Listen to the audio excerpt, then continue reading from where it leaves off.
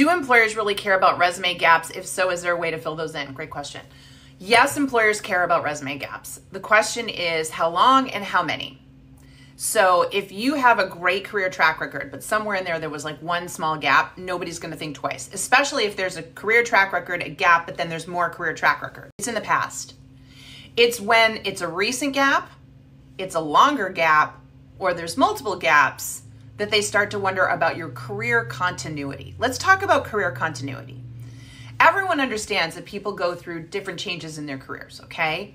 But what they're looking for is that you were self-aware enough that you've created career continuity, meaning you can explain why you moved from this job to this job to this job, all in ways that were very strategic and positive towards your career, that you were building your skills and you were moving forward in your career. That's career continuity.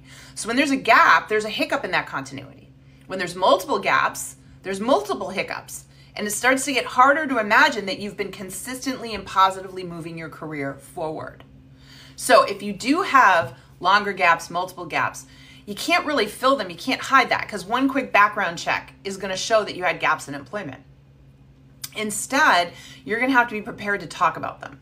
And at Work It Daily, when we teach people how to talk about their gaps, we focus on the concept of MOAs, moments of accountability. See, when you're explaining a gap, if you're making nothing but excuses, you're suspect. You should be able to take ownership of something as it relates to why that gap occurred. Right? Maybe the job market was harder than you thought and it took longer to find a job than you expected. Own that. Okay? Maybe you took some time off and you didn't kick in your job search until 6 months after you had left your last job. Own that. You can't make excuses or try to dance around it. It is far more credible when you can say, look, let me own part of this.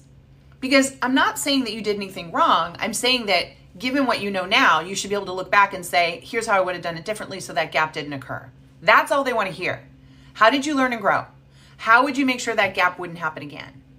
And so you've got to get very clear on that. And that's one of the things we do exceptionally well in Work It Daily, is our coaching team works with you on tough questions like that, where you can write out your answers and then we can help you rewrite what you're saying. Not for it to be a lie, but for it to include that moment of accountability and be more objective and balanced.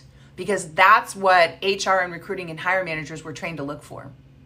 They know that not everybody has a perfect career track record. But if you can't explain your career continuity in a way that's fair and balanced, and if you can't take ownership, moments of accountability for places where it's not perfect, then something's up. And they know that. That's not what they want to hire. So it's really important that you get clear on that and you make sure you're doing the right thing.